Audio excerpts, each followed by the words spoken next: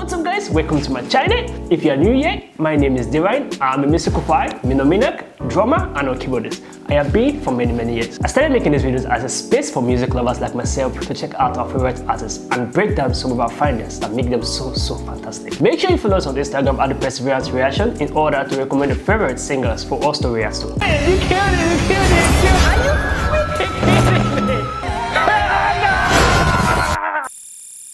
What's up YouTube? Hope you guys are feeling good. Today guys, we're back again to the video guys. My beautiful guys. My name is Divine and welcome to the Perseverance guys. So we're going to be reacting to why is the Quran a miracle?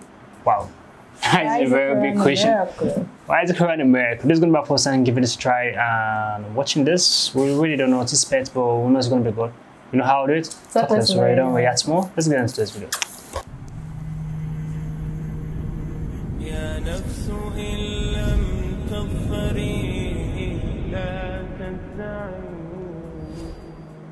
In Islam, faith is not blind. It is based off knowledge and rationality. When Muslims are asked why they believe Islam is the truth, they respond by saying the Quran is the proof. But when they are asked to explain how, it can be difficult to give a satisfying answer because there is just so much that can be said. So, how is the Quran a miracle? Allah revealed a verse in the Quran affirming that he would protect his revelation from ever being corrupted 1400 years ago. If you think about it, this is a huge claim to make, yet we find the Quran remains completely unchanged after all these years. No matter where you are in the world, the Quran is one and no two Muslims disagree. In another verse, Allah says that he has made the Quran easy to learn and asks if there will be anyone that will learn it. Every single generation since the Quran was revealed has had memorizers, making it the only book to have passed down in human memory. Considering most Muslims don't understand the language, the speed at which they can learn the Quran is almost unbelievable. To give you an idea, imagine memorizing a page of Chinese in a matter of half an hour. Today, there are more than 100 million memorizers of all its 600 pages, word for word, letter for letter. That's huge. You might be asking, why is the Quran in Arabic if most Muslims aren't Arabs?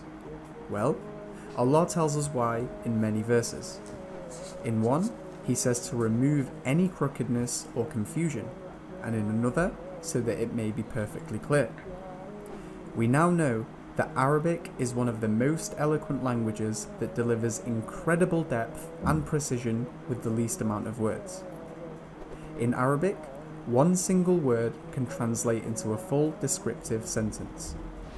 If the Quran was in English, it would have to be thousands of pages thicker, if not more, just to carry a close enough meaning.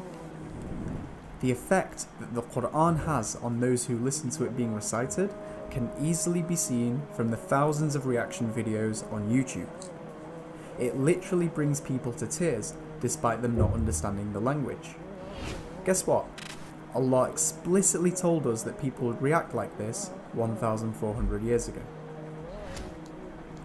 In the 4th chapter, Allah presents an open challenge.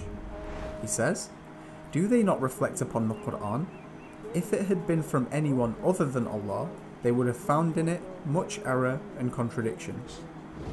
14 centuries of critics have passed, and not a single error or contradiction can be found, despite great advancements in knowledge. Allah has placed many scientific subtleties in the Quran for us to reflect on. For example, the Big Bang that describes the creation of the universe starting from a single point, or the expansion of the universe that was discovered in the last 50 years. To give you an idea of how much of a breakthrough this was, Stephen Hawking said that this was one of the great intellectual revolutions of the 20th century. This was explicitly mentioned in the Quran 14 centuries ago. More signs include every living thing being made of water, and mountains as pegs, standing firm and stabilizing the earth from shaking. Amazingly, Allah mentions 2 seas that meet but don't mix, one fresh and sweet, the other salty and bitter, and between them being a barrier, all of which science has confirmed. Allah states how the human is formed, which we have found is in the correct chronological order. Particularly, Allah describes the embryo in shockingly accurate detail.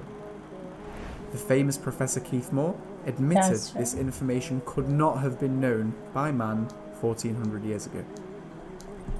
Of the historical signs in the Quran include the preservation of the Pharaoh of Egypt.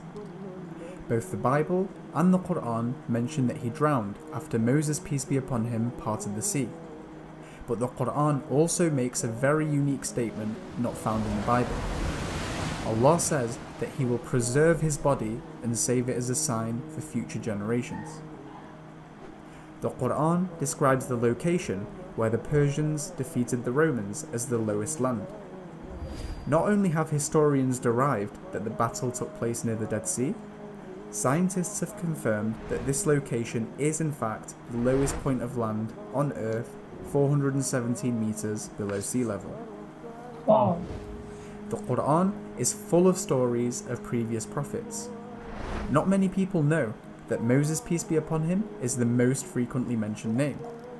The Quran also narrates many stories about Jesus Christ, peace be upon him. Mary, the mother of Jesus, is regarded as one of the best women to walk the face of the earth and has a whole chapter to herself. Why these stories signs? Because there is no way they were plagiarized. In that time, there was not a single library or translation of the Bible available.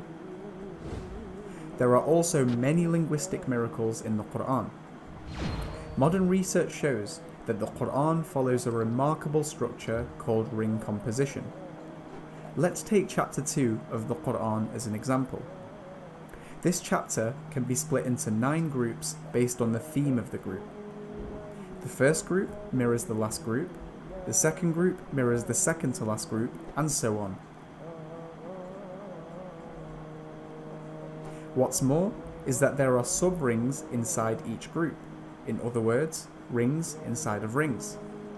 If we look at group 8, we find yet another ring inside of that ring. There are also countless other occurrences in the Quran, such as the word day, in its singular, being mentioned 365 times, and the word month 12 times. The word life is mentioned the same number of times as death, angels the same number as devils, good deeds the same as bad deeds, and belief the same as disbelief. These are only just a few examples.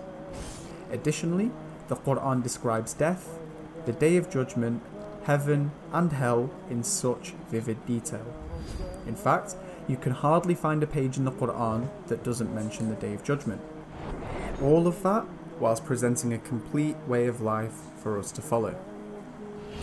In Islam, anything that causes harm is not allowed, and everything that is beneficial and good is encouraged. Why is there harm?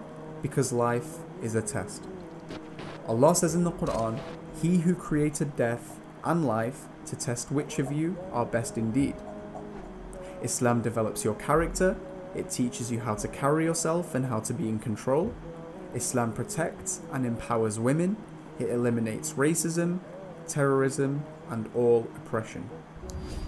A good Muslim is one who people feel safe around from their actions and words, one who people trust, and one who people look up to. A huge part of understanding why the Quran is a miracle is understanding how it was revealed. The Quran came down over 23 years in spoken form. It was not written down. Once verses came down, the Prophet Muhammad, peace be upon him, recited them, and his companions memorized them. Unlike any other book, the Quran did not go through an editing process. Once the verse was spoken, it was done. That was the final version. The verses were not revealed in order, starting from chapter 1, verse 1, 2, 3, and so on. The chapters and verses were revealed out of sequence. Furthermore, they could not be planned ahead of time. They were revealed as a result of life experiences that were out of the Prophet's control, such as enemies challenging him or the believers asking him life questions. To summarize, the Quran has been perfectly preserved and unchanged for 14 centuries, whilst excelling linguistically, scientifically, historically, and mathematically. It has a profound impact on those who listen to it and is memorized and recited by hundreds of millions of people worldwide. It brings forth a complete way of life and fills the hearts with peace and purpose. Humanity is yet to rise to its challenges, as Allah promised, and it's safe to say that no matter what angle you look at the Quran, it shows no weakness. Allah says, if you are in doubt, then produce even a chapter like it. Then He says, call upon your witnesses. In other words, go ahead, work in a team, gather all of humanity and try your best. He then seals the challenge by saying, if you do not, and you will never be able to. 1400 years have passed, and no book, or text, or speech in any language comes close to competing with the quality, eloquence, and perfection of the Quran. A lot of people think if they follow Islam, they're going to deprive themselves of things they would have otherwise enjoyed. Actually, the opposite is true. Allah tells us that if we live life by His book, burdens are lifted and life becomes so much better and easier. The freedom, peace, and harmony found in the heart of a true Muslim cannot be described until it is experienced.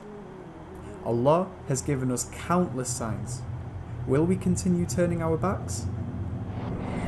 أعوذ بالله من الشيطان الرجيم سنريهم آياتنا في الآفاق وفي أنفسهم حتى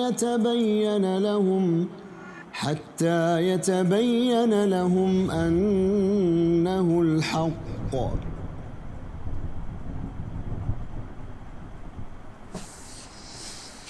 Wow. Another eye opener. Wow. This is deep. This is so deep, guys. This is mind blowing. Why Quran is a miracle? It's so real, and I respect like it's still written in Arabic. Like sometimes it baffles me. I'll be like, why is it still in Arabic? Like, a friend of mine who is a Muslim, I'll be like, do you understand Arabic? He's like, he don't understand Arabic, but he can read the Quran in Arabic. I'll be like, how is that possible? Like, so when he was like saying it right, I'll be like, that is true. That I accept it, because I have a friend who is like that. So I'll be like, wow, it's so mind blowing. You can read it in Arabic and also understand it, but you can't just like speak the language to other people, but you actually know what you're reading about, and it's kind of like easy for you to read it. And it's very written in Quran that it's going to make the word easy for you to memorize. It's so beautiful. It's so magical, guys. Wow, this is so deep. This is a miracle itself. It's truly a miracle. It's truly a miracle. And also the way we reacted to some of the videos over there. It made us really emotional. You guys can go check it out. It was like, we don't know what they're actually reciting. Okay, they translated it for us. Yeah, so it has been translated. So we're able to read it. So while reading it, you get to understand it. Though you don't, when he was reading the scripture in Arabic, the emotions drives you to tears, guys. Yes. You literally feel like crying. It feels so real. That is just what I'm gonna use. And I really do like every moment of him explaining the video, explaining the more.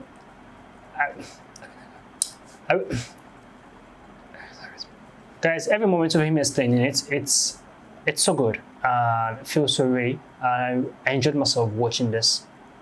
It's really good. I really do like it. I really do like it.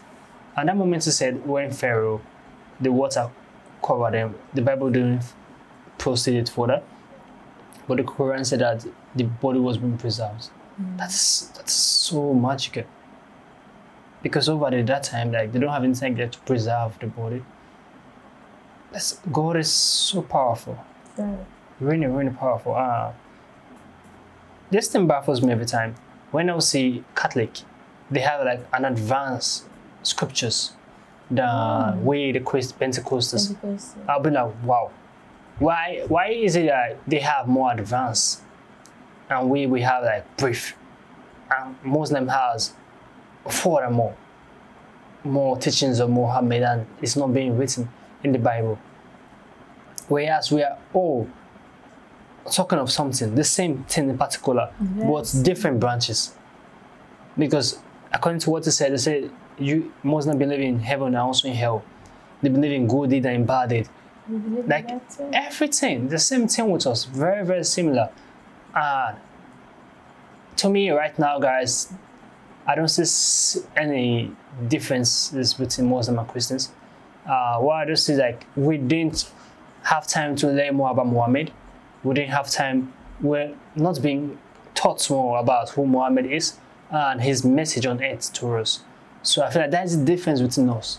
Because the rest are totally together. Very similar. Yeah. And them having Mecca at the middle of the earth, it's just mind-blowing for me. I was like, wow. That was mind-blowing. There's power over there at the Mecca, yeah. What do you think about the video?